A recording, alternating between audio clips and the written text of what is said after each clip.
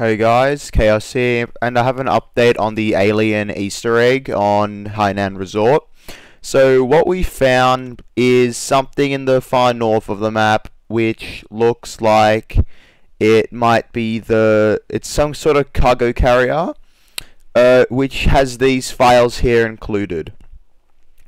It has capsized ship, explosions, destructions, has all this stuff. So pretty much it looks like there's a ship which crashes into the actual resort and causes the revolution. It's a different way, and yeah, pretty much this is a trigger that'll enable the ship to crash into the resort, which I reckon is the big what the fuck moment Alex was talking about, since this map is like a horseshoe pointing towards the ocean. So I think ship's gonna crash into it. So yeah, so that's the theory we have currently.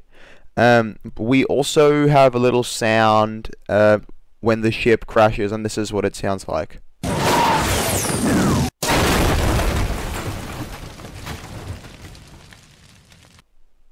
Right, now you've heard what that sounds like.